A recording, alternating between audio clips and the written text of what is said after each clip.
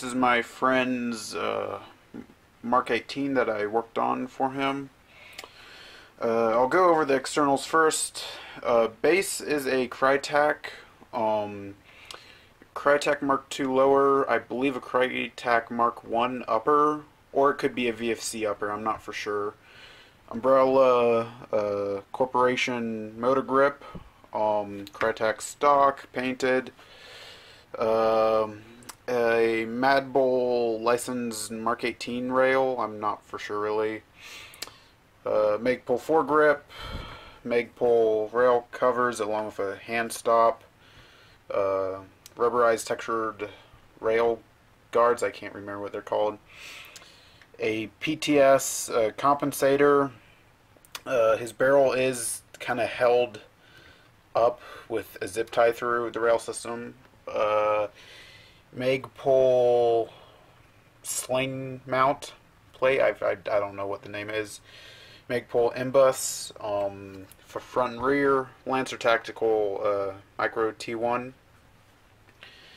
Internally, the barrel is a Promi 603, but I did have to take it out. So this is it. I did take it out and put in a stock combat machine barrel because it was firing too high of FPS. Bucking is a Krytac bucking. Hop-up is a prowin. Gearbox shell, Krytac. Motor, Krytac. Trigger is a Mark II Krytac. The gearbox shell and some of the internals are from a Umbrella Armory Krytac, but it was before Umbrella started to make Krytacs and sell them, so it was actually a customer had a Krytac and sent it in to them to be upgraded. Right now my friend is, I believe, the fourth owner of this, or yeah, fourth or fifth possibly. So it has a BTC, I believe, Mark 1, but it could be a Mark II. I tried the Bluetooth, didn't really work, so I'm not for sure. It's not the non-Bluetooth Mark II, since those just, I think, released. Stock, sector gear, and spur gear. Sector gear has one tooth, is short-stroked by one tooth, I believe, from Umbrella. Bevel gear is, I believe, a ZCI 9-tooth bevel gear that has been modified. Cylinder head is, I believe, a ZCI full metal double O-ring cylinder. SHS O-ring air nozzle. SHS piston, that's was it the 14-tooth pre-Swiss cheesed one. Spring, I believe, is in M130 or so.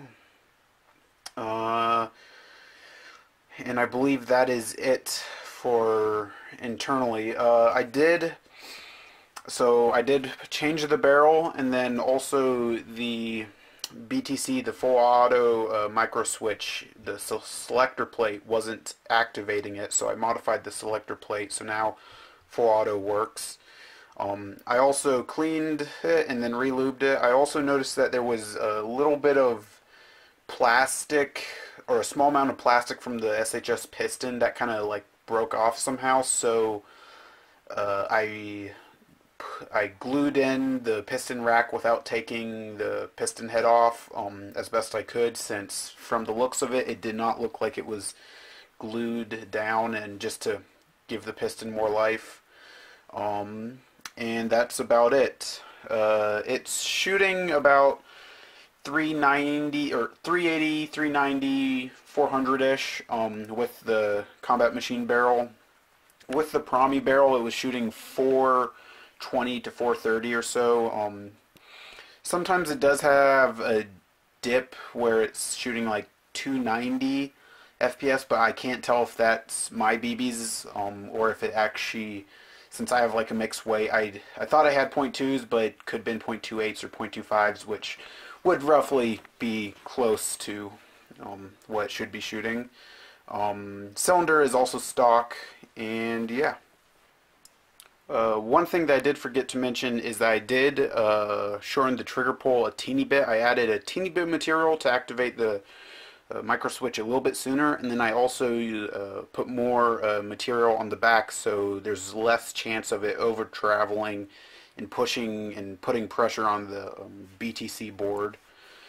Battery that I'll be testing it is a 11-1 2250 45C 11-1. It's about, I believe, 20% charged about, so it doesn't have a lot of battery life left, but it should be good enough to test. Safe, semi.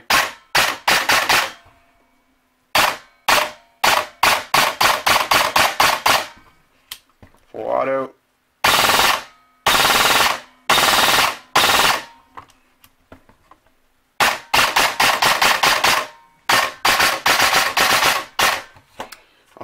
And that's about it. It is slightly screechy. I believe the motor shimming, or motor height, and then possibly shimming of the bevel could be slightly better, but I didn't do anything to it when he handed it to me, and I thought, well, it's working now, and there wasn't a lot of excess wear, so I say just use it how it is. And yeah, looks like a fun gun, and he will be happy with it.